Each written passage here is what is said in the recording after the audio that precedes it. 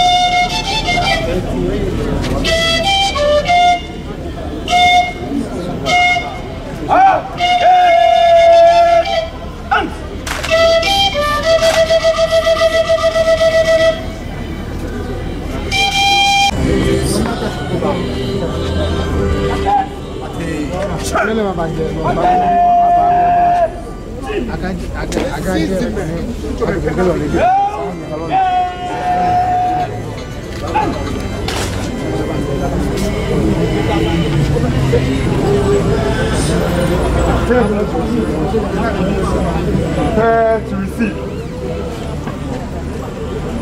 Receive.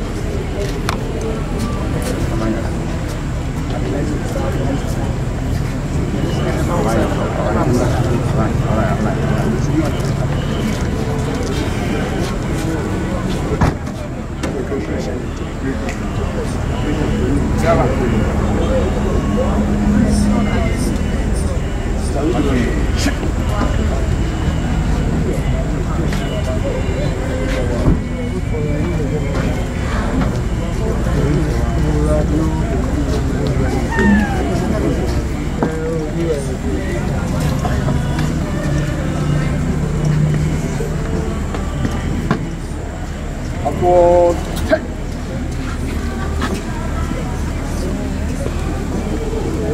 Up. Back up.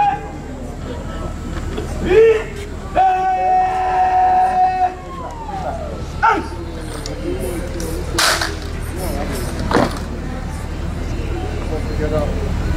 Roll. Right. Inside. Outside.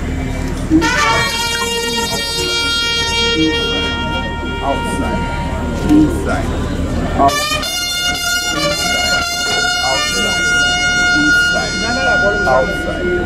inside,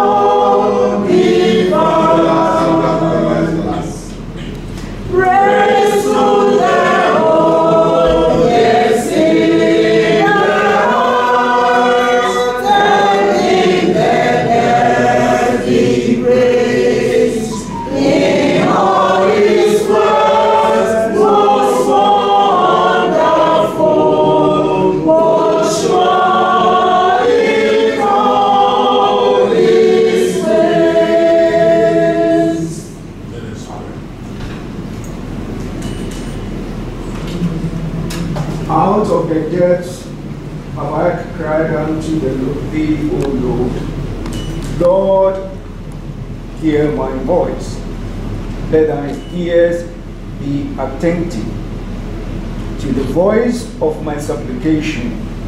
If thou, Lord, should mark iniquities, O Lord, who shall stand? But there is forgiveness with thee, that thou mayest be feared.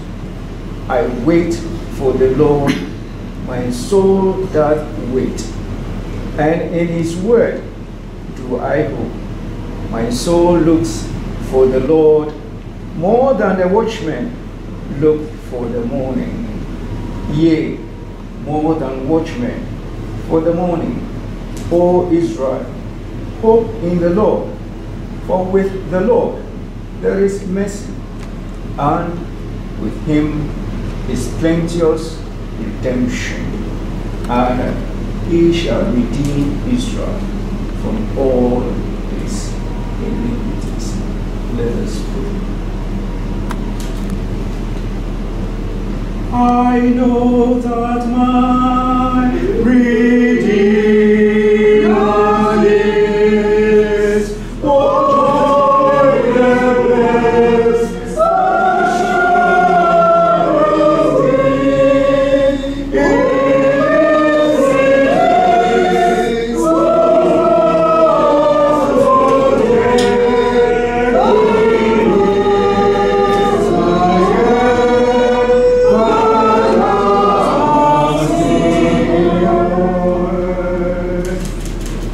joyless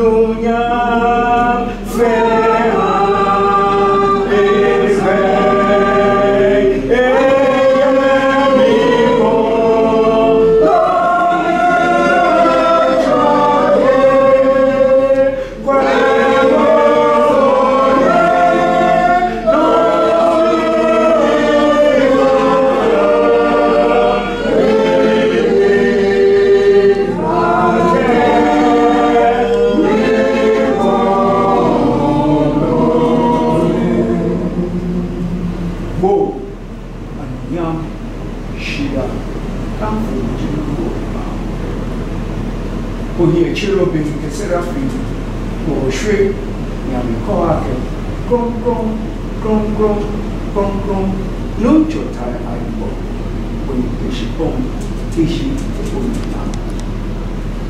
ni form be your pet no chop believe we get your how he be wo ke panje manage no no wo ke wala ni chu o da bo shiake o chulo mi esa ohi ake o ba pa le chu wo da bo shiake wala no ke hale akane ye bi amen akane ya ochi amen akane ya nyonchi amen je afi kome je afi eni shi lahu eke te Mensah ke bo ake lahu le jam o ha ehimba ena afi yumai hawo no shi lo ke dromo afi hawo so le feta iwo awoke oyina don wongo no bojo wonke wa ke oyina don wata bo shi ake emu ogbe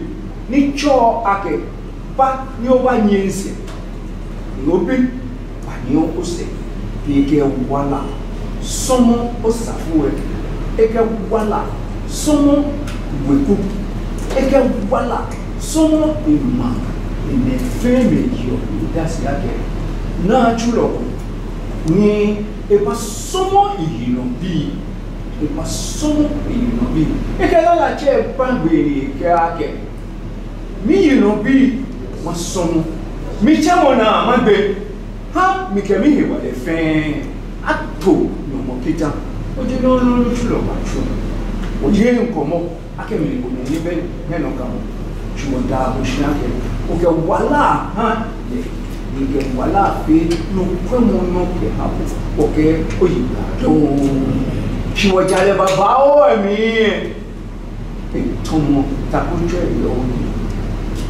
chimefe me ni muomle ye ola pa ko no o ba mi chi o na me fi o ko na pa ko mi chino mu opio o kala amu yeji ni tamo boni o ke julo ye se mo chu anu ake mene ko ba ni shi paradise o ji wo ya fu ko bi mo ni o ke o chulo ko mene ko ba ni shi paradise bo o fa o bo fu ama fi da wa tu kẹ́hìn ẹgbà adé ìsúfẹ́fẹ́ ọ̀lẹ́ agbẹ̀nà lọ́nà wọ̀ bí òkè àgbẹ̀ pẹ̀jẹ̀ mẹ́ni pẹ̀jẹ̀ bìí náà ni àtàbí ní wàákìlẹ̀ nyẹ́mọ̀ òní fọwọ́ búwọ̀ ọ̀kẹ́ okùnrin fún kẹbí wọ̀ òdì egulọ̀ pápá wọ̀lé akẹ́bọ̀ ní kyẹ̀ ẹ̀sùnmọ̀ ìngà wọ̀lé akẹ́bọ̀ ní kyẹ̀ ẹ̀sùnmọ̀ ẹ̀bí yẹ ìtì ofe nsisa do wa wo ebe ofe mo ni aba wo ni enye wo ni echo wo gbe ofe kwafo da fa wo oni wo aka ake ye cho ande ni ke ye na ni ama ye jo ya ke no wo wa chu ne fe ka cho mi e cho mo gong bi wa le na no ni ehwe ye bo ade e bo di ko fa no ni wo ni agbene ha wo me ni wo yo dase ne ale wo gbin kanemo woni afe ni won na ni leju ka wo wala ke wo wa ni ahe ka kuku e ka fe wo do le ti wo ke ba ni ahe o ke wala ne esumo wo mu ko pa wo lo tumo o ke wa ke aye ko cho lo papa ke pa o ji a pa ye ni fi o o ti mo lo cho ene apa itu kita mencoba istilah oce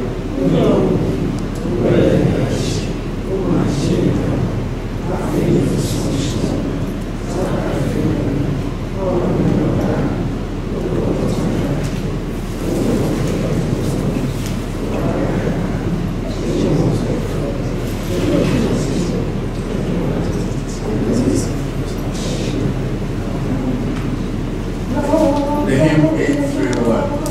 In the names of faith Christ.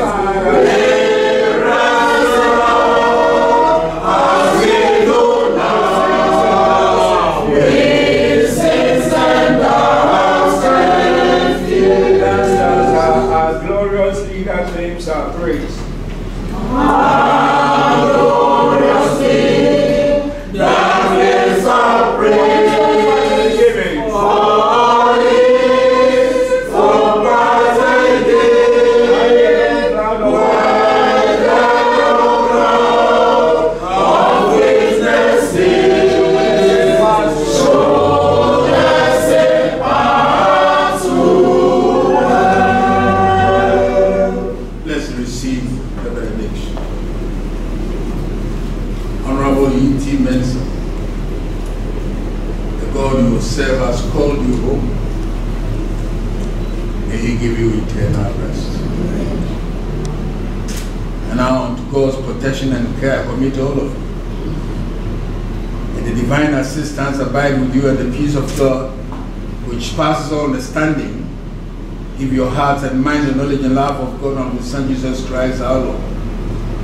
The blessing of God Almighty, Father, Son, and the Holy Spirit be upon you and remain with you all. Amen. Amen.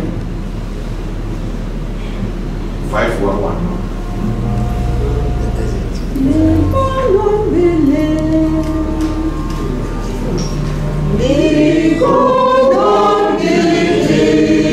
My Savior is near, and for my redeeming will surely appear. My brothers will wrestle, for He will perform with Christ in the vessel, as one as their song.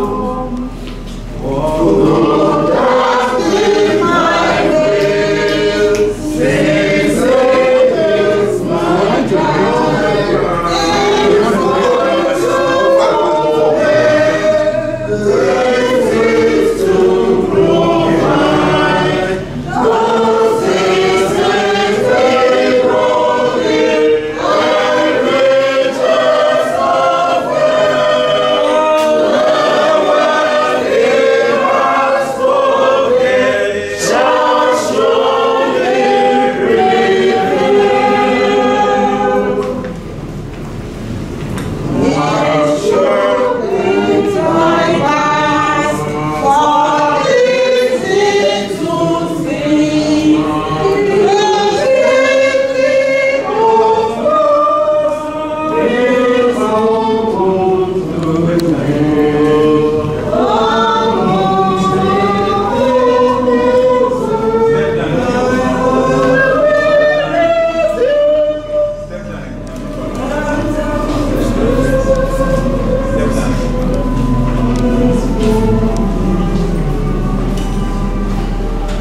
Step down.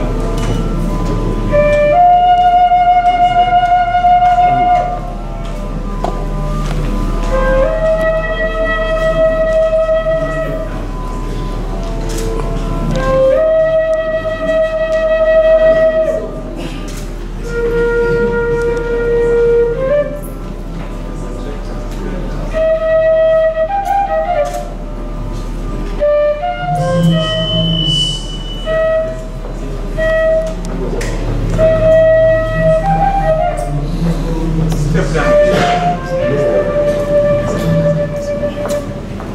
Thank you. Step down. Sorry.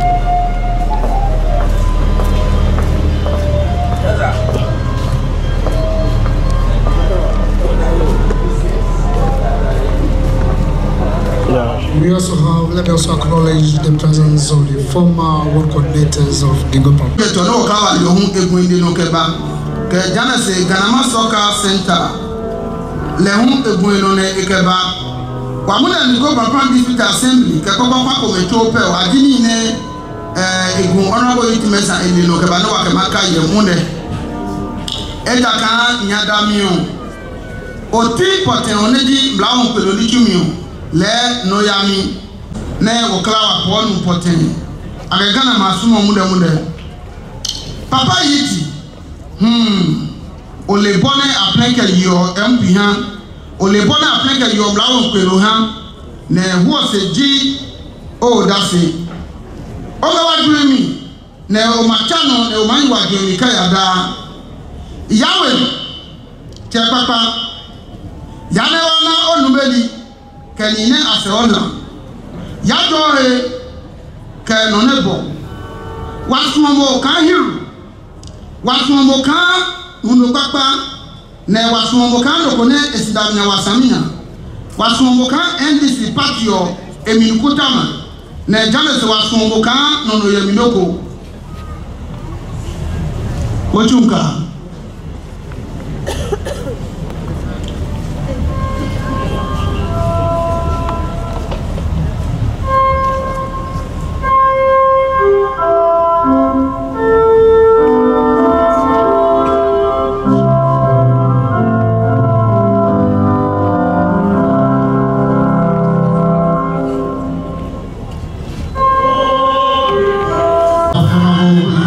Mensah. I'm gonna thank you. Thank you.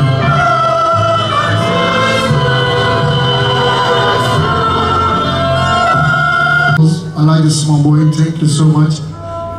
You and your wife and your workers for showing up this evening. You are so magnificent. I like you, small boy.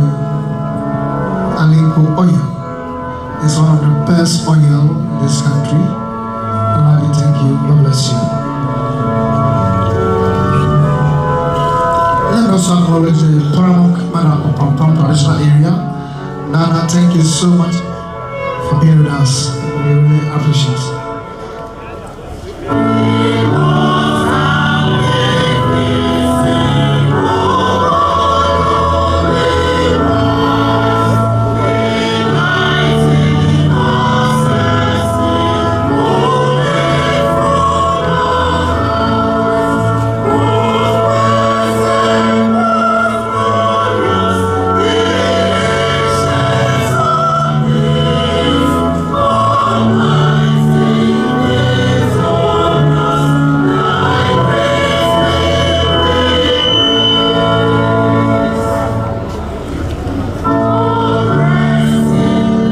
I like this small boy. Thank you so much. You and your wife and your workers for showing up this evening. You are so magnificent. I like you, small boy. Alinko oil is one of the best oil in this country. I like you. Thank you. God bless you. Let us also acknowledge the Prampram traditional area. Nana, thank you so much for being with us. We really appreciate it.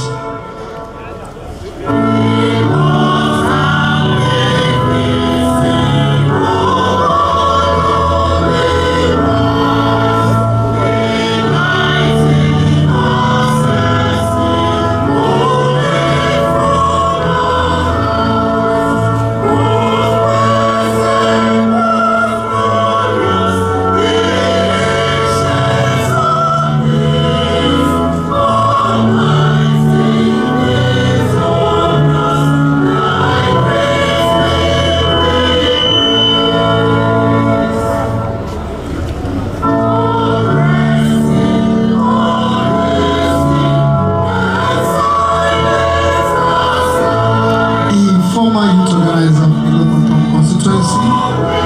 Thank you so much, Mensah. Thanks for watching. Please like, subscribe, and click on the bell for more updates.